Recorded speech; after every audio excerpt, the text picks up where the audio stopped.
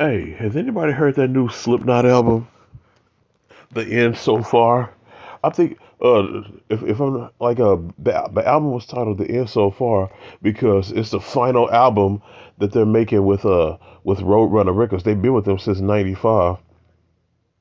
That's well over 20 years. That's like 20, that's 20 25 years. 20 over 25 years. Okay, like it's basically called The End So Far. It's their parting album.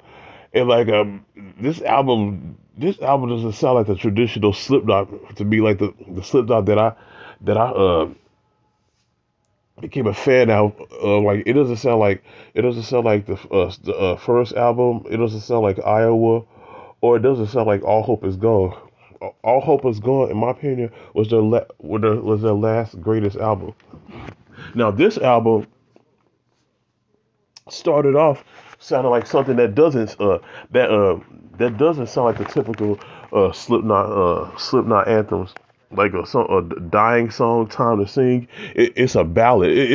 There's a few ballads in this album that doesn't fit the maggots.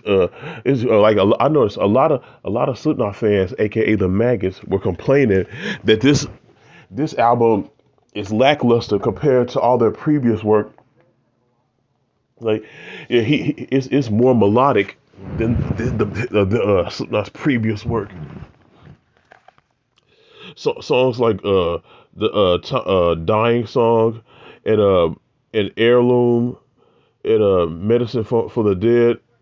And like a few of the songs, he does kick it up a notch with the Slipknot style and Corey Taylor's growling vocals.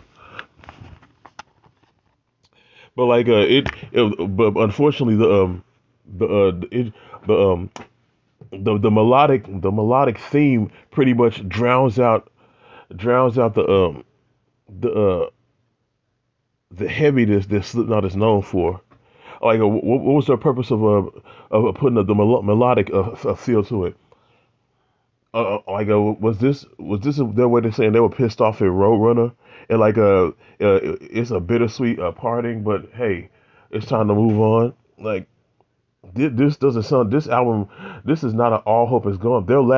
Like I said, their last greatest album was All Hope Is Gone, the final album they did with the late drummer Joey Jordison, with songs like but then he does kind of simmer back into the Slipknot S style, not as heavy as their previous work, but like songs like Hive Mind and Yin and Warranty. That does fit the Slipknot mode, but it still doesn't have that heaviness that separated Slipknot from other bands. Of course, I know you're not gonna. Of course, they don't sound the same as they did 20 something years ago, but hey, like it is what it is. Like this album, in my opinion, was not their greatest album.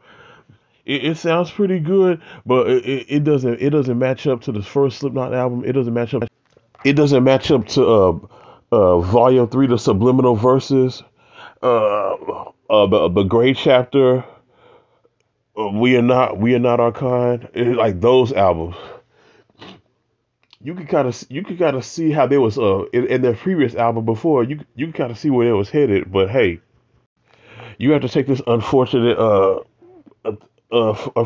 recording with a grain of salt. This album was okay, but it wasn't the traditional Slipknot album. Hopefully they'll do better with the next album. But I'm just saying, from a scale of 1 to 10, I give it a 4. From a scale of 1 to 20, I give it a 10.